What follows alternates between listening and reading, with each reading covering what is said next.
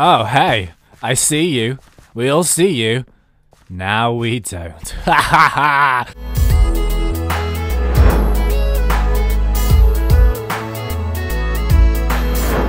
What is going on, guys? My name is James, or ThnxCya, and welcome back to another Minecraft mod spotlight. And today we're going to be taking a look at the amazing magic wand mod.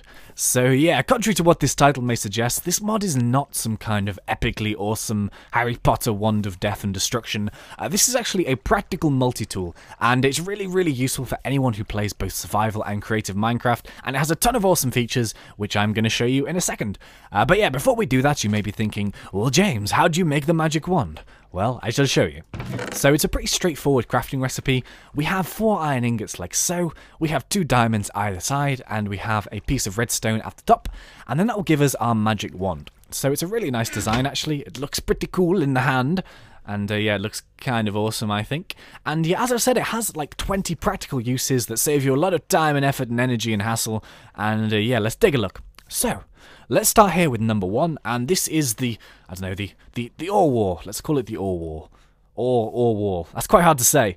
But yeah, what this does is that it will actually, upon right-clicking an ore block, it will suck the ore right out of that block in its, smelted form or harvestable form, and, that block will then be transferred into a normal stone one. So let's just see it in action here. We go 1, 2, 3, 4...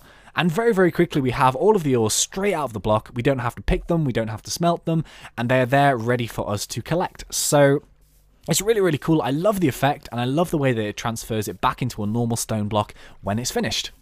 So keep with that sort of blocky theme, because the next one are fairly sort of blocky orientated. We have the next one here, which actually transforms cobblestone into normal clean stone. So this will completely get rid of the whole, smelting the cobblestone back into the original clean stone. You can just right click on the block with the magic wand, and it will turn it back into clean stone. This is going to be really awesome for building, because anyone who likes to build with cobblestone or clean stone, you can start making patterns very quickly, or it'll save you a lot of time having to smelt your cobblestone back into normal clean stone.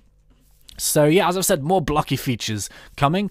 We have this one here which turns glass into sand, so just a simple right click to do that. You should also be able to turn it back, but unfortunately that is currently not working. So yeah, glass into sand and sand into glass, theoretically. And as well as that, you can also turn dirt blocks into grass. So, just with a right click like so, you can spread the grass on the top. This is really useful, because it means you do not have to get yourself a silk touch pick if you want to build yourself any underground style farms, like an underground sheep farm. You can take a grass block wherever you want, and then you can spread your grass very quickly. So I really like that feature. It's kind of cool. But yeah, this, in my opinion, is my favourite one out of all of them. Because I'm someone that really likes using wool to build. I don't know how many of you guys do that, but I like building with colours and stuff. Until I sort of accidentally burn it all down, I'm like, no, my house! But until you burn down all of your love structures, you can actually change the colour of wool blocks just by right-clicking them. So it completely rules out the need for dyes and the harvesting of those certain dyes. I'm sure everyone has tried to find a squid at some point, and then all the squids just sort of troll you and disappear, and you're like, oh god, and there's no squids. But yeah, just right click it like so, and it will change it in all to different colours. So 1 for orange, 2 for pink, purpley, 3 for blue, 4 for yellow, 5 for green, 6 for pink, and then you can just scroll through all of these colours. So effectively, just build yourself a white wall, and then you can just go to town and just choose whatever colours you want. Really nice feature. And that kind of continues with the wood, much the same. You can just change any colour you want by right clicking them. The same here with the normal planks. And just an example of that, if you wanted some fancy flooring, you could just do it really quickly. So just get yourself a full room of the same coloured wood, and then just change it however you want. If you don't like it, you just change it back and change the colour. Really useful. So let's move on. It also works for things like plants. This is kind of what I'm going to be showing you. You can change the colour of mushrooms, you can change the colour of flowers. You can also spread trees by clicking on grass, long grass. So for example here, if I right click this a few times, you see all these trees and grasses sprouting up. I also love the particle effect that comes from this wand whilst using it, if you just want to take a look at that quickly. Really nice little colours and stuff. I like a lot. So the next one here just is with gravel. You can right click the gravel, and then it will transform it into what's this? Flint, of course. Flint. I don't know. Everyone doesn't like gravel in Minecraft, including me. It's just a really rubbish block. Although I did say when it was patched and the textures were changed, that it kind of looks a bit like corrugated iron flooring. But the problem is it makes the crunchy noise, so you don't really want to use it for flooring, but yeah. Kind of like an instant flint farmer there for you. As well as that, it also works very similar to bone meal, so here we have our normal crops. Do I have any seeds? Yes, I do. Just grab these very quickly. Oops. Oh god, no! I got rid of my seeds and I transferred it with 64 pink wool. Ah, I'm failing on YouTube. Come on, James. There we go. So here we go, we just plant a few of these randomly and we can just transfer them instantly into the fully grown version.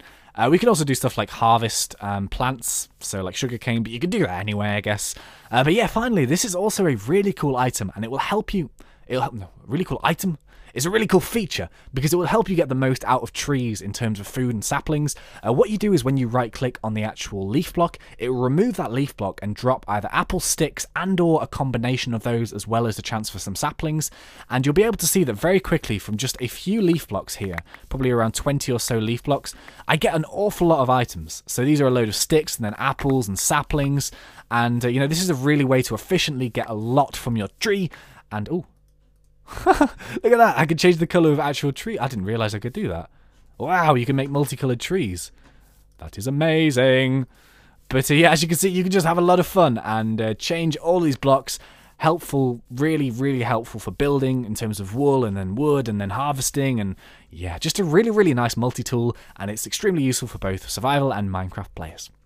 So yeah, that is it for this mod spotlight. I hope you guys enjoyed it.